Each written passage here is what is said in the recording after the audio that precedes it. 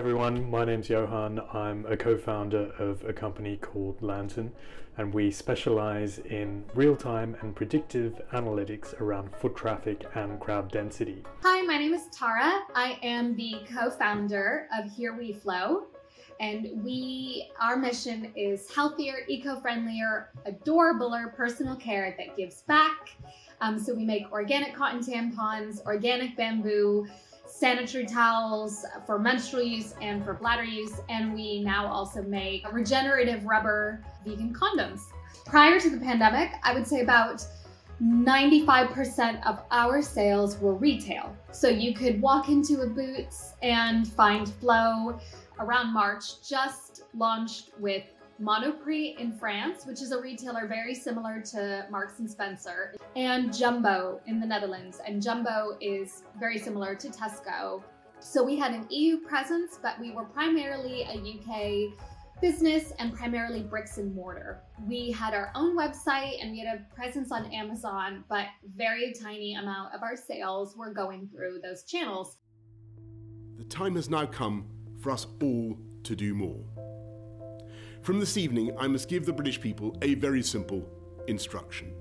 You must stay at home. After the pandemic hit in March, for a good couple of months, I would say 2 to 3 months, there was a lot of turmoil in the retail market, especially for smaller brands. And as part of that, a lot of retailers actually paused non-category A goods, which includes products like, organic cotton tampons like us, but they would have the mainstream corporate brand. The last year has had a huge impact on how we, and I suppose most businesses, have had to run themselves. Initially, we were actually focused on a completely different problem, and that problem was trying to help humanitarian workers in conflict zones to navigate safely. And we were about to roll out a prototype of our product in Colombia when COVID-19 happened and the whole country just went into lockdown. So we were faced with this dilemma of, do we just wait for the current pandemic to end, or do we try and focus our attention and our skill set onto the current pandemic? And we chose the latter. And our CTO Sebastian actually suggested coming up with this idea of modeling foot traffic and crowd density. And as a result of that, we launched a free app called Crowdless in April 2020. And that was all about showing people real-time information on how crowded supermarkets were, so people could choose to visit at a less busy time or a less busy alternative supermarket. And we launched this right at the time when the first lockdown was happening, and pretty much the only place that people could go to were supermarkets. So it was right time, right place for us. And as a result of that, the app ended up going viral, and we ended up getting quite a lot of media coverage around Europe, which then led to companies approaching us, asking for our data set on crowd density and foot traffic. On the sales side, in the UK, a huge amount of our UK retail sales just disappeared for the first 6 months of the pandemic. But what we've discovered this year is that when our kinds of products are purchased online, they're really purchased in a basket. Our own website sales have definitely gone up over the past year, but not the way you might imagine. Instead, our Amazon sales went from literally zero, or like £200 every month or something, to like so much more. I can't even tell you, but like so much more.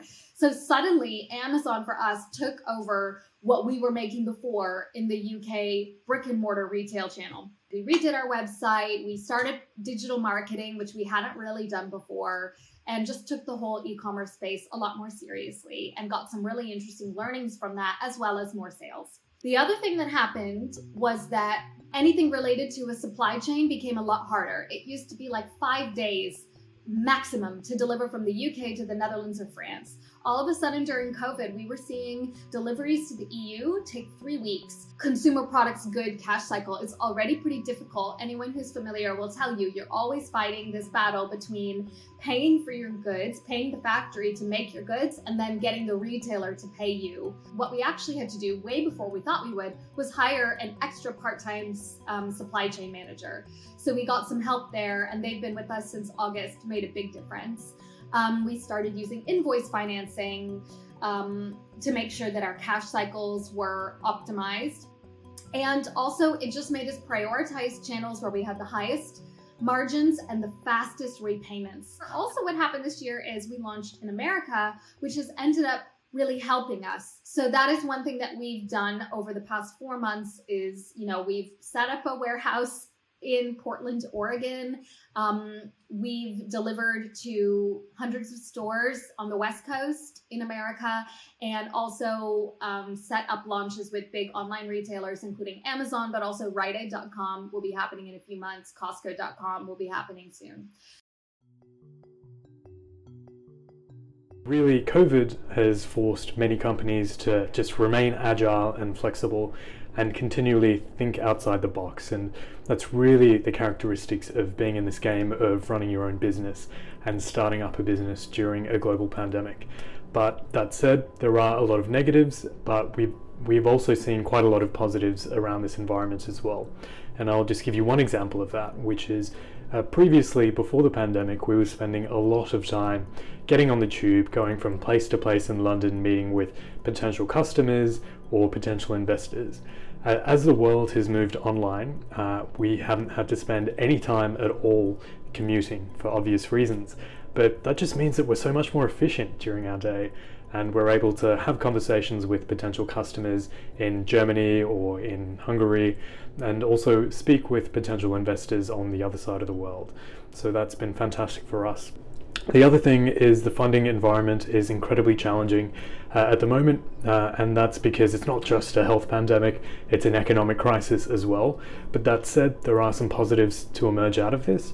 The UK government and a lot of EU institutions are releasing more and more grants, so equity-free funding for businesses to come up with novel ideas and to create employment opportunities. So we've been really fortunate to have benefited from a couple of grants during this period, and I encourage all entrepreneurs out there who are thinking about going through the VC investor route to firstly investigate whether there are any grants available for you, because it might just be free cash that you're eligible for. Working with a team during COVID has been full of challenges, but also benefits as well. The main challenge really is the fact that we're just unable to interact on a person-to-person, face-to-face basis with people. But that said, we're trying our best to come up with virtual socials every 2 weeks on a Friday. We play online games, and that's a really good way of keeping up the team spirit and team bonding. Given that everything has gone remote, we're able to hire really talented people in all corners of the world. So we've just brought on board a very talented software engineer from Romania, and we've also brought on board a really talented data scientist based in Ireland. Making sure that we focused on the social aspect of team when we couldn't see each other, because we've only seen each other once since March in person, all as a team. So things like playing games on Fridays. We will have like the Zoom social, but not from like 6 to 8. Our Zoom social will be from 5 to 6 so that people don't feel that it's cutting into their free time. You should have a support system. Maybe that's your co-founder. Maybe it's some investors that you are close with. I definitely have learned from this experience to that it's very important to have one day where I don't do anything but read and go on walks and eat and just chill out. And then maybe the next day try and do that as much as I can. I do a bit of work on Sundays. And then the other thing would be self-care, making sure you do get sleep, you're eating regular meals, and you're taking off a day on the weekends at least to just fully unplug. Don't look at the work email, don't touch anything. It's an incredibly challenging time, both on a personal level and on a business level. So take care of yourself, take care of your mental health.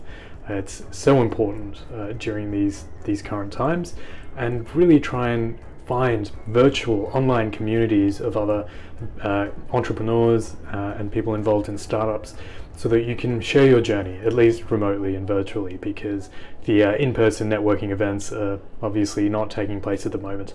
And it's really important to be able to have an outlet to share the ups and downs of the entrepreneurial journey with other like-minded people. Don't be afraid to pivot. Don't be afraid to look, just because you launched in a territory, or you launched in a certain channel, don't be afraid to look at the numbers and say, okay, this doesn't make sense. But on the other hand, you know, every new channel often deserves 6 months. So yeah, when you're going through turbulent times, don't be afraid to take a critical eye. Don't be afraid to stick it out if the numbers are telling you that things could improve and will improve.